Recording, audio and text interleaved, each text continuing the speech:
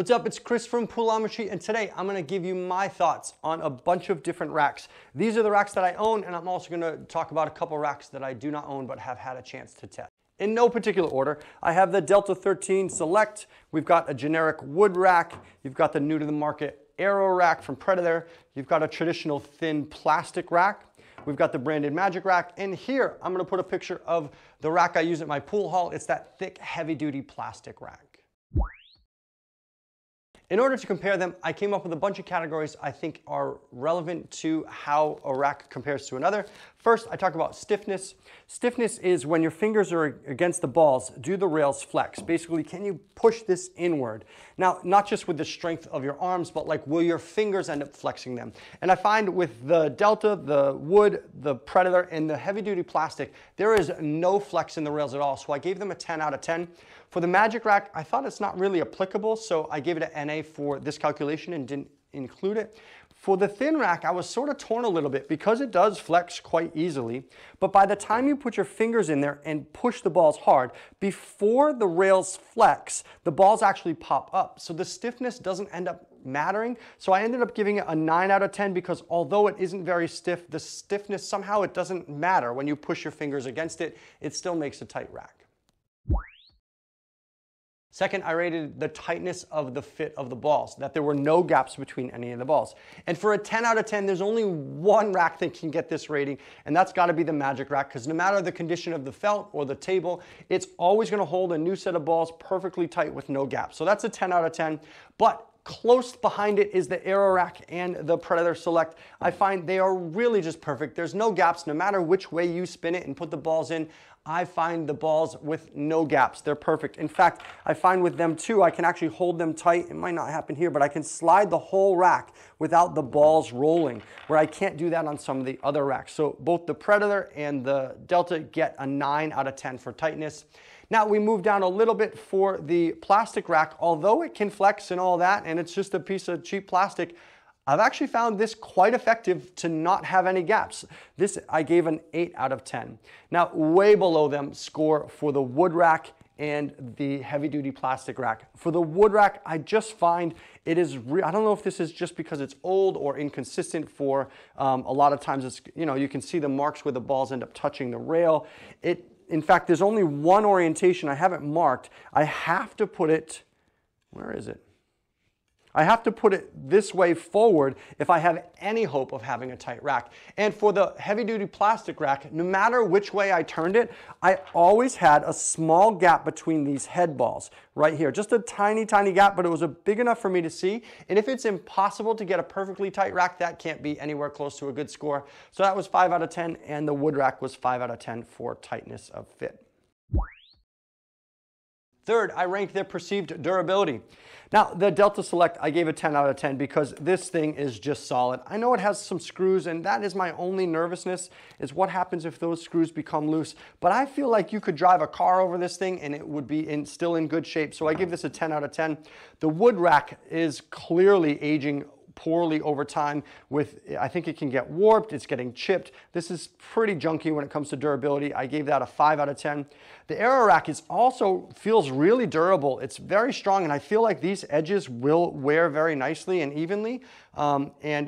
This metal isn't going anywhere, but I do feel if you misused it, like if you stepped on it or leaned on it, or somebody was just sort of goofing around and fell on it, I feel like you could snap this here. So I gave that a 9 out of 10 because in everyday use, I don't think it's a problem, but it could break. Same with the plastic rack. This feels a little less durable. I gave it an 8 out of 10 because it does seem to keep its shape fine, but you could snap it easily. And then the Magic Rack, that's another one I gave low durability to. I gave that a 5 out of 10. If you just get the slightest crease in it, it just can mess it up. And this heavy, dirty plastic rack, I give a 9 out of 10 because although it is tough, I feel like it might be denting over time. Maybe that's why at the pool hall it is not giving a tight fit. Fourth, I rated their ease of use. That is, how quickly can you go from not having a rack of balls to a fully perfect rack of balls? And the only 10 out of 10 for ease of use is the Predator Aerorack. I find the unique feature of you being able to get your fingers underneath it to lift it off. It is the best when it comes to rack removal, right? So, okay, you've got a perfect rack. Now what? Do you bump it at all? And with the Aerorack, you don't bump it because you can really control its height against the ball. So this got a 10 out of 10. Very close behind is the Delta Select. This makes a beautiful rack of balls quickly. Although you can't get your fingers under it, it really is easy to use and get you a perfect rack every time. So those are 10 out of 10, 9 out of 10. Close behind is actually your plastic rack. It works quickly and effectively. It's good. I just still, the thing for this is the gap size, which I'll rank later. It is a smaller gap size, so you're going to be a little more careful when you lift it. So I gave that an 8 out of 10. For the Magic Rack, although you don't have to fight with it if you remove the rack and the table stinks and they roll, it does take a long time to set up the balls. So I gave that a 6 out of 10 because you don't ever have to go back to it once it's set. However, it does take a long time to set up. And then for the wood rack and the heavy duty plastic rack, I gave them a 5 out of 10 because you really have to fight with them to try to get anything good for a rack. Fifth, I rated the aesthetic appeal of each of these racks. I gave first place a 10 out of 10 to the Delta Select. I think with the leather inserts and these, it's just like a smooth aluminum. I feel like it just looks really handsome, really classy. That's a 10 out of 10. Close behind it, I give a 9 to the Aerorack. It also has really clean lines and it has a neat contrast with the gloss and the matte finish, but the thickness of the rails, it just looks different, and it takes a lot of pool players some time to come around to. It's just like, what is that? It's like, oh yeah, it's a pool rack. I gave it a 9 out of 10 because it looks great, but I'm still not in love with it. For the Magic Rack, I gave an 8. It's pretty simple, but it's, I don't know, how would you talk about it? I think in terms of when you see someone using it, you kind of think like, oh, they're cool. They're a real pool player, right? They're using the Magic Rack. They're getting a perfectly tight rack. So there's sort of a clout to it that is kind of neat, but it's also just sort of basic. So I gave that an 8. To the wood rack, at least when it's new, it looks really nice, but it does wear. So I gave that a 7, as well as the heavy duty plastic rack. It actually, I like that look of the heavy duty plastic, just that toughness of it. I gave that a 7, and then down to a 5 for your thin plastic. Yeah.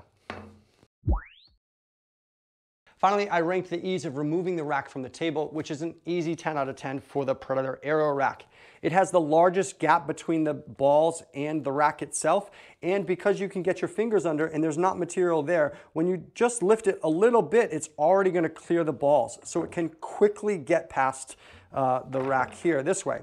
Now, close behind it, I give a 9 out of 10 to the Delta Select. It also has a 1/2 inch gap size here. It just needs a little bit more care to get a little higher before you can move it forward. Still not hard, but not as easy as the Aerorack. For an 8 out of 10, I give to the Magic Rack. Why would I dock 2 points from a rack that doesn't have to be removed in order to break? Well, once you do break, sometimes a ball gets stuck on the rack and you have to play with it on the table until that ball gets moved, and I really don't like that. So I docked it 2 points for an 8 out of 10. Now, between these two plastic racks, they both have a 3/8 inch gap between the balls, which would seem they would be equal. But because of this shape, it almost seems like it kind of goes down at an angle. It ends up being a little harder to clear the top of the balls. So I gave the heavy duty plastic rack a 7 and this a 6, and the wood rack only has a 1/4 inch between the back of the balls, which is just really mind-blowing that they could have just made it a little bit bigger, and maybe some are, but this wood rack really doesn't clear the balls well. After already having a tough time racking them, it's tough to get the rack out of the way. So that's a 5 out of 10. Now for some cons and pros. The thing I don't like about each one and its best feature. For this rack, I don't like how noisy it is without the leather inserts. You gotta pay $40 more to get these leather, and you need it. Without these leather dampeners on it, it sounds like you are breaking dishes. It is just crazy. You think you can live with it, but you can't. You need to spend more money to get these leather inserts. I don't like that. But what I do love about this rack, its best feature, it just feels like a solid quality piece of workmanship that's going to last for years to come. For the cons for this one is obviously its durability. It's just really, it's chipped so easily from use. It also can warp with humidity and things like that. It's just cheap. But the good thing about it, especially in contrast to this, it's quiet to use. It's fairly, I don't know, is that what you really look for in a rack anyway? But it is quiet. For the Aerorack, as much as I love this thing, there are 3 things I don't like. For one, I don't like that they put an orientation on it, that it should go this way, because unless I am missing something, it can go this way and this way too. But for some reason, it forces you to go this way. And I don't know why, I just don't want to have to think about the orientation. I just want to put it down on the rack. The second thing I don't like is it gets fingerprints on the bottom here, but that's sort of a moot point because it's usually on the bottom. The third thing I don't like, which is actually sort of a big problem, is the edges are sharp on the fingers. It's not gonna cut you, but it's uncomfortable for me. I know other people who use it who don't even notice it. They're just sort of touching it here, but I don't like that sharp edge. It actually sort of turns me off a little bit. I don't know why they can't round that down a little bit. For its best feature, however, is, again, as I talked about, it's just ease of use. It can just lift right off the balls with one hand with almost not even any care at all. To the pros and cons of the cheap plastic rack, well, it's ugly and it looks cheap. That is a major con for me, but it's also the pro. What's the best thing about this rack? It is cheap. To the Magic Rack, some things I don't like about it. Well, I don't like that it gets stuck on the table.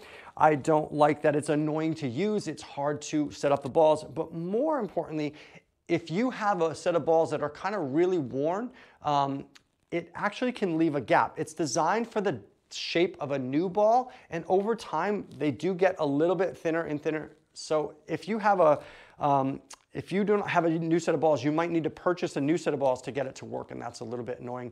And to the heavy duty plastic rack, the best thing about it, I think, is its durability. It just feels rugged. I feel like it might be the best value for a pool hall. Even though it doesn't make a great rack, it's gonna last a long time and it's gonna do the job in a way, but nobody's gonna walk off with it either. You can't, you're not gonna invest in these racks for a pool hall. But its worst feature is also the gap that it has in the 2 balls in that front that I've found that it's not very consistent. So now I've got all this information on the left here, and when I add up the numbers, there is no question about which racks are the best. With an even ranking, I give to first place tied between the Aerorack and the Delta Select. They are both beautiful. Pick which one you want. You spend the money on either one, you're gonna be happy with the rack they produce. Are you a Predator fan? You'll probably end up picking up the Aerorack. Do you like sort of the clean look of the metal? Maybe you'll get the Delta Select. I recommend both of them. They are excellent. However, the others are really not that great. You can get a good rack for not a bad price with the Magic Rack, but I don't like it myself, and my ranking shows that. A couple more racks to consider. First, the Diamond Polycarbonate. I've actually used this rack, but wasn't doing product reviews at the time. I remember thinking it was big and clunky and not particularly handsome, but made a really good rack. So I think that's what you're going to get for $35. I think your quality is going to be really high and the value is going to be high in terms of actually racking the balls. I would guess the Rasson method and the Delta 13 Elite, I bet those aluminum racks are really going to do a great job. Although their quality is high, I think the value is going to be low. You're going to spend a lot of money to get what you could probably do for closer to $100. The other wood racks on the market, I'm going to recommend you stay away from. It's possible if you had a really a much harder wood like an oak or something like that, they might do a better job. But again, I think wood is going to be susceptible to the conditions, and actually really they're not going to hold up as well. Then you've got the generic Magic Racks. I would stay away from them, especially at a low price point. I've heard that they just don't hold the balls as perfectly. Then you have the Sardo and the Chameleon. These I don't think are produced as much anymore. They were really popular before but have since fizzled out. I think what's going on here is they're a really cool idea, sort of over-engineered, but I'm going to recommend anything with moving parts like this. It's going to be flashy and cool at first, but sooner than later, you're going to hang it up on the wall as a decoration, and you're going to go for a simpler model where you're going to use your fingers to actually make a tight rack. So to wrap up, what is the best rack on the market? Well, I can't answer that for certain, but I can definitely recommend the Predator Aerorack and the Delta 13 Select. They are excellent. But if you are looking for something a little more economical, I'd recommend the Diamond Polycarbonate. It's not as handsome, but I bet it is equal to the task. If you own one of the other racks I didn't rate out of 10, please consider trying your best to rate it in the same categories, and let us know in the comments below how you think it might compare to those seen here. For more product reviews and other pool content, please subscribe to my channel, and thanks for watching.